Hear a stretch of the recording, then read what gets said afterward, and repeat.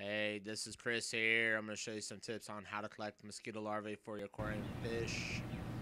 Possible items that you might need: eyedroppers, spoon, and some collecting containers for the larvae. There's possible areas where you can find. I just happened to find. I have this trash can lid in my backyard, and I just happened across these mosquito larvae, so I decided to collect them. You can find them in other areas where just some standing water.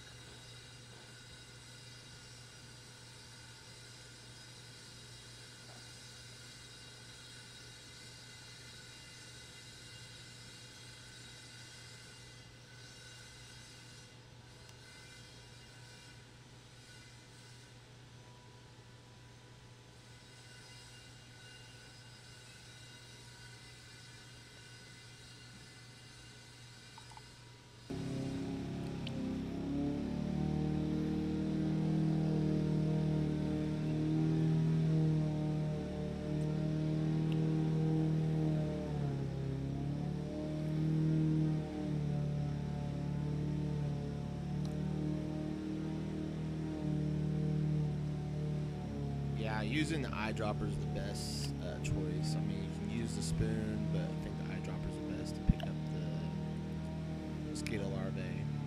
And once you're finished with doing all that, getting collected everything, dump out the container of water and then freshen it up and put some new to restart a new batch of mosquito larvae.